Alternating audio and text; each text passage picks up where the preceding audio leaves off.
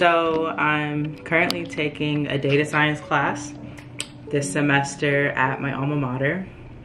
My professor is hosting a review session today to review concepts that we need to know for the machine learning project. Basically done with my project, but I want to make sure that I did everything that she required. So let's head to class. Made it to campus and I picked up some apple cider from Iliano's and it's actually really good. They put whipped cream and cinnamon on top of it. So I'm gonna grab my stuff and try to find this classroom. I'm not familiar with it because I don't remember this classroom even existing when I was on campus as a student in undergrad. So wish me luck.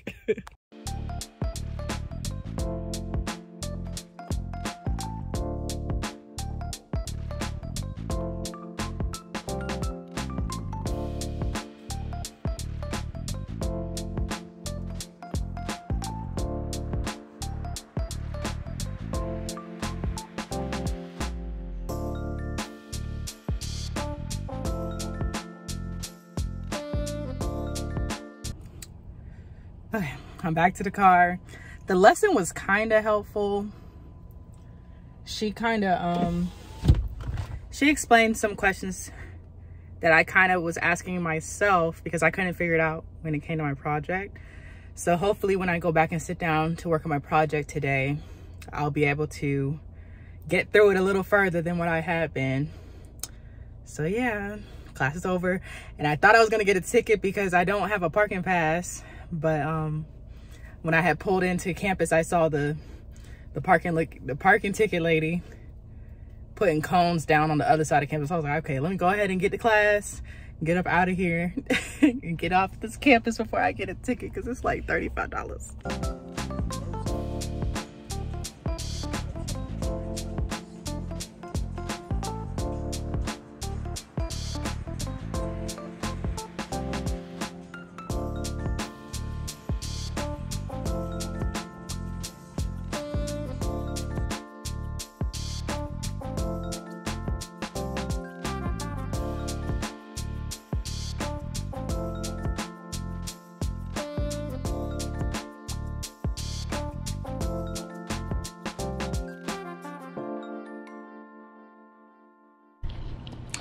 All right, I'm back home.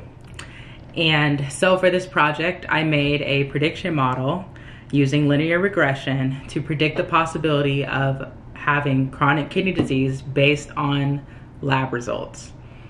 And the cool thing is that my model is 96.6% accurate. So I have high confidence that I did my programming right and that, you know, it's actually a successful model. So now I just have to film my presentation, which I guess I'm gonna do once I stop rambling. And I have to actually explain all of my code and every decision that I made to my code.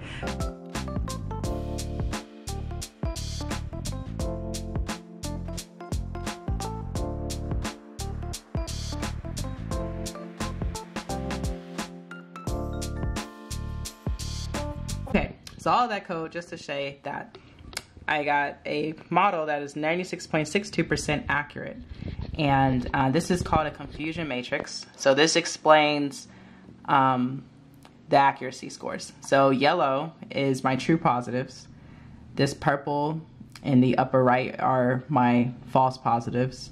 This purple in the bottom left is my false negatives, and the green is my true negatives. So similar to MLS, where we would kind of like do research or whatever, or validation studies or correlation studies, stuff like that. Did the same thing in data science. So I thought that was just cool.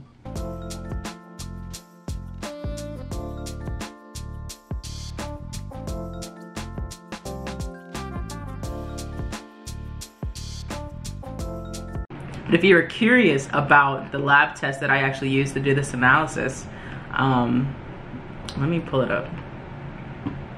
So I had age, I had blood pressure, specific gravity, urine albumin, urine glucose, urine red blood cells, urine white blood cells, urine white blood cell cast, urine bacteria, which were all in a urinalysis test. And then I looked at blood glucose and blood urea, blood creatinine, which would have been in a CBC, and which would have been in a CMP. And then my data set also had information on disease history. Either they had or did not have hypertension, diabetes mellitus, coronary artery disease, appetite, edema, and anemia. And then based on all those values, the collection of the data also included whether they had chronic kidney disease or not.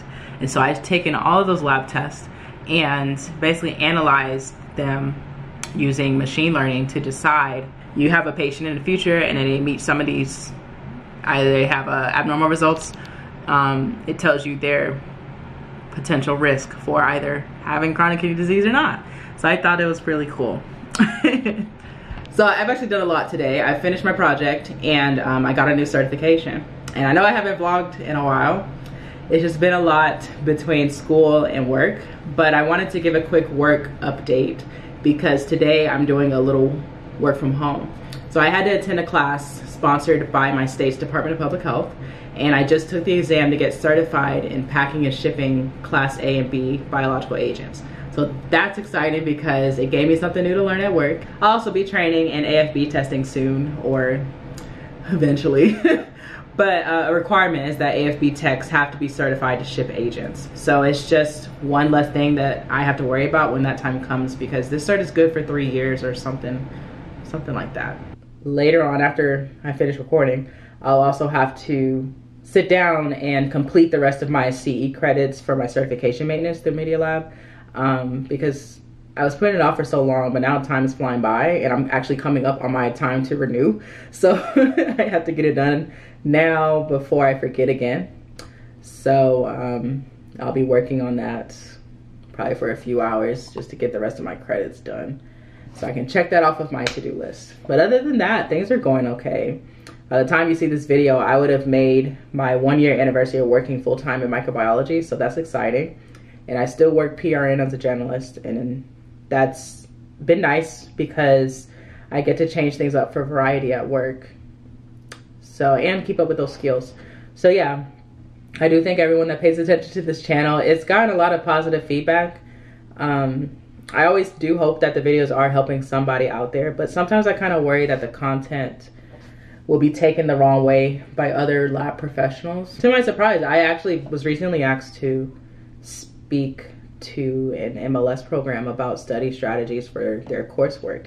And I was actually very nervous about this because, one, I just get nervous about talking, but two, possibly more of like an imposter syndrome kind of feeling that I don't really know enough yet about the field to really speak to people about the field in a public speaking type of setting.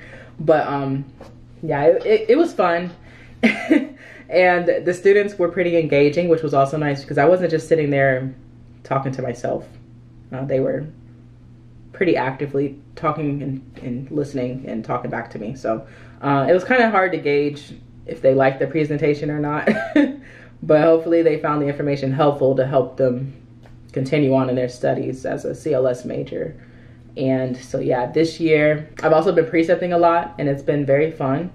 I don't really talk at this job as far as like interacting and socializing goes, but I really look forward to the days that I get to precept. Even though I'm literally the least experienced person in micro at this lab, basically saying that I don't know everything, but it definitely helps me figure out what things I might need to refresh on when students are asking me questions, especially when they're trying to link the theory together. So it's definitely helpful when I'm training somebody and they're asking me questions to kind of see what I don't know.